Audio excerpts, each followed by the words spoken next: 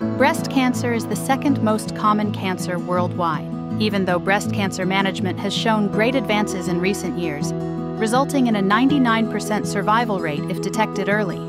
It still remains the leading cause of cancer-related deaths, causing more than 600,000 deaths per year due to late-stage detection and lack of access to advanced treatment. Breast cancer screening methods are well established, but many patients do not comply, or tumors can be missed between exams.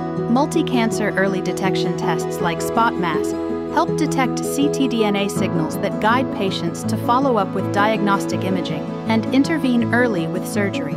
In our clinical validation, a 54-year-old female patient with no previous history of cancer and no known family history of the disease underwent spot mass test.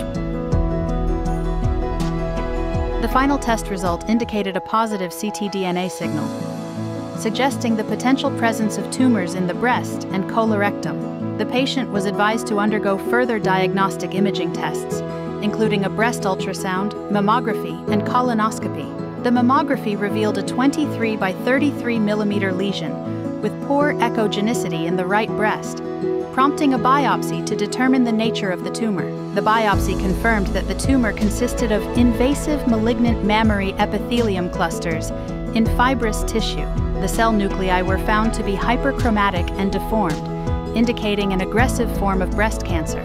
These findings were consistent with stage 1B breast cancer. The patient successfully underwent surgery for radical treatment. This timely intervention, initiated from a ctDNA signal, serves as a typical case study illustrating the benefits of multi-cancer early detection.